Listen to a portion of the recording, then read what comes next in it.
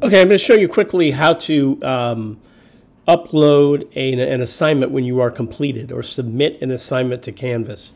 So I've been working on the wrapped images, and let's say I'm all done, and this is what my wrapped images looks like. I have the images going, floating left and right, a title, your name, paragraphs of Latin text.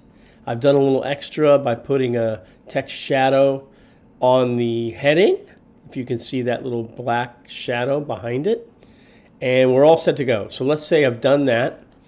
All you have to do is find the folder for the assignment, Wrapped, and you're going to hold the Control key down and click, and we're going to compress Wrapped. It's going to create a zip file, and the zip file will hold the folder and everything inside the folder, including the web page and the images that you need to go with this assignment. So if you zip or compress the folder, all of that is done for you. So I'm going to go again, hold the Control key down and click and choose compress, which is in Mac terms is zip.